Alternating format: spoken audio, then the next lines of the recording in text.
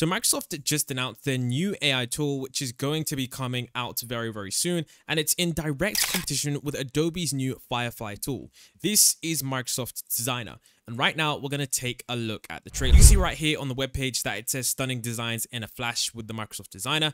And essentially what we're looking at here is something that can design things very, very quickly using artificial intelligence. Now, if we take a look at the trailer here, you can see that Microsoft Designer is very, very good. You can see right here that this is something that is about baking designs. And you can see right here in this little box that it says try AI generated images. What's also cool is that on the right hand side, you can see that we do have a bunch of images that are instantly generated. And what these templates are is instantly editable files that we can instantly use. You can see right here that it says continue editing, or we can download these. Now, of course, as the tutorial goes on, we see many different more designs and many different things that we can use. As you can see right here, it says AI generated images, and I'm guessing that this is going to be powered by DALL-E. Now, later on in the video, I will demo the tool because I do have access to this, because there is a waitlist that you do need to sign up for, but it definitely does look very, very interesting from this trailer. And the software is actually pretty cool. And you can see right here that this is going to be a direct competitor to Canva also, as they've also made some new AI tools. So the AI race is clearly on. And let's take a look at how powerful this tool really is. So you can see right here that we do have the Designer preview. Now, this is what it looks like when you sign into Designer. And this is, of course, something that they are slowly rolling out. Now, on the waitlist, I do believe that there is going to be US priority first. I'm not sure exactly why, but if you do sign up to the waitlist and you do sign up right here, one thing that they do mention is the United States will get access first. So that is something to bear in mind. Now, let's just say an Instagram post about my birthday cake. Or maybe let's just see what this is capable of, because this is going to be my first time actually using this, but I'm actually familiar with a lot of creative software. So I've decided to say an Instagram post about my dog's 3rd birthday, and let's see exactly what we can generate. So we click generate, and of course on the right hand side, it's going to come up with a bunch of stuff that we can use. Now you can see right here that we do have a decent amount of designs to choose from. And then of course, once we click them, we can of course zoom into them, see how they are.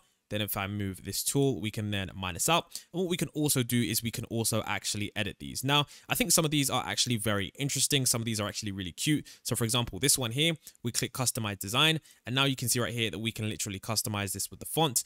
And this definitely does look really good. Now, I do want to say that this might be a little bit basic compared to some other AI tools, but people already use PowerPoint, and this is going to be something that the average user is going to love because it instantly creates many different things. Now, what's also cool right here that you can all see is that if you want, you can also generate the images. Now, from the looks of this, it does look like this is actually using a DALL-E 2. I'm pretty sure that Microsoft wouldn't have their own image generator that's not DALL-E 2, because that's essentially the same image generator that powers Bing's image generation software, which they did actually launch recently. And this is the image creator. It's essentially just DALL-E 2, but it's just inside Microsoft's Bing. And of course, you can see right here that it is powered by DALL-E. So what I'm going to do quickly just to test this is I'm going to just test a previous prompt that I did already. I tested a McLaren 650S as a previous prompt, like you can see on the right hand side right there. I'm going to go ahead in Microsoft Designer and test this prompt out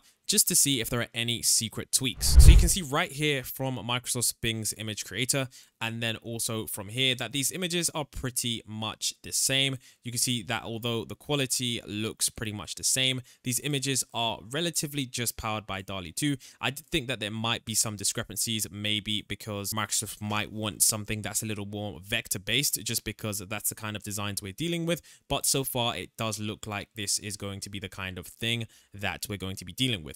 Now I'm going to change this to put an Instagram post about my new McLaren, and then I'm going to see exactly what kind of things we can do here, because it's definitely very interesting to see the kinds of different styles that we're able to create with this. So you can see right here that we do get a bunch of different variations, but some of these don't look too good, especially since we are looking for a kind of really cool vibe. Now what's cool here is that they actually do have some small videos and some small GIFs. So you can see right here, there's this little animation, which of course does look rudimentary and doesn't look too great, if I'm being completely honest with you guys.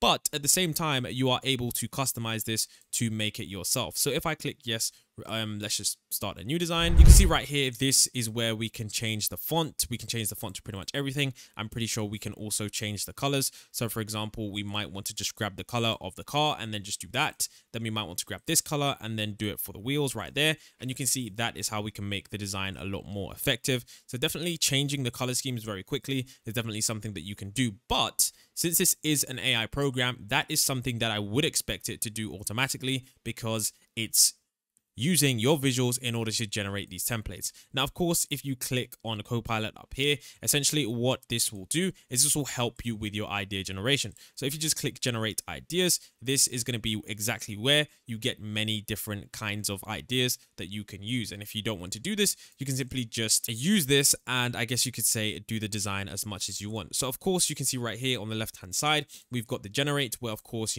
this is powered by DALL-E 2. So you can simply generate images and drag them in and just make a new template. We've also got photos. So there's also some original photos which are already there that I'm guessing are from Microsoft's stock library. We've got graphics, which are definitely very useful for us because there are going to be many times where we're going to need these graphics. And of course, we've got stock videos, which are going to be very, very useful as well. Now, what I'm going to show you guys is the different variations that it can come up with, because every single time you run a generation, it can come up with many different designs. So don't be afraid to continue to use different variations as you wish. So right here, I've decided to say an Instagram post about new AI software. And you can see right here, it's actually pretty cool depending on the kinds of images you use. The only problem that I do see currently with this is that it doesn't really take the color schemes from that image and apply them to the brand template. So one thing that would be pretty useful is if it automatically took the color scheme from the image, like the greens, the silvers, and the human colored skin, and then applied it immediately to that image. Maybe it's got a different way that it categorizes different colors,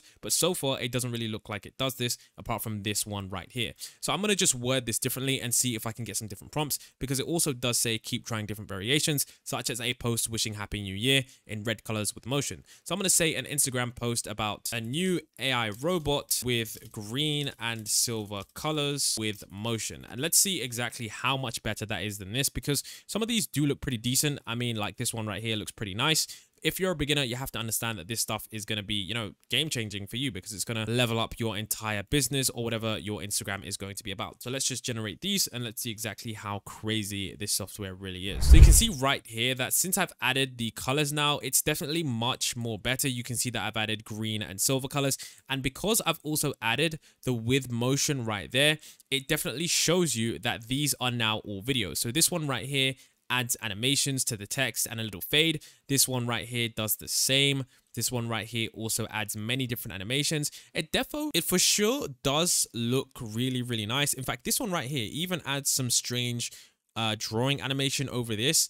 And it's definitely really, really a step up from what we had before. So once again, I think the deal with Microsoft Designer is that the better you prompt it, the better the output is going to be. And you can see that from here, since I've added with motion, it actually adds and animates some text onto many of these images. Now, of course, you can see right here that this one isn't good because I put white on white text, but it definitely just goes to show how great this definitely is. So I'm going to use some more examples, and I think this one is definitely pretty decent. But you do have to remember that you can then go ahead and edit these templates if you really do want to. Now, of course, another thing that you can also do is you can, of course, change the side. So many people do understand that, you can change the side to, for example, landscape. Maybe you just wanted a landscape post because that's the platform you're working with. Of course, you can also change it to portrait, because many people know that short form stuff like TikTok, YouTube Shorts, Instagram posts are definitely very popular. And maybe you just want to post this on your story. Definitely going to be something that's very, very useful. So with your design, what you can also do is you can also scroll down and see different templates. Now, this was just based on a prompt for an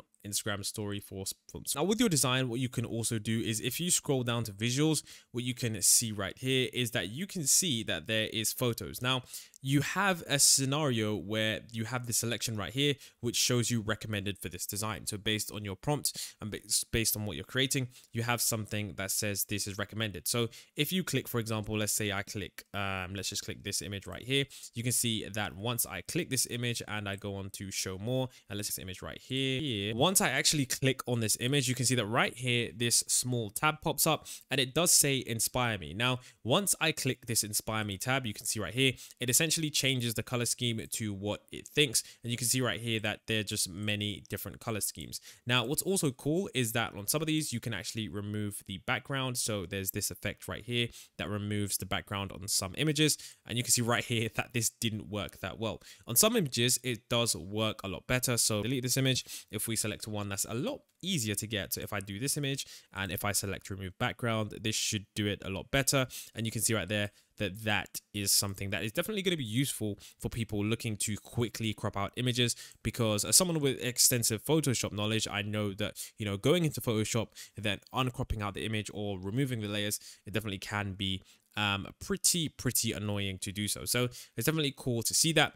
Then of course, what you can also do is you can also play this right here to preview how your animation is going to be. Now, of course, another thing as well, while you're designing, this is a really cool feature. So while you're messing around with your designs, what you have is on the right hand side, Copilot is simply generating new ideas with the current images that you do have. So if you remember at the start, I only had these two pets, this cat and this dog. And since I've added this, it's actually created some new animations on the right hand side, which are definitely very interesting. And you can see that I can just click them right here and I can simply move to these designs.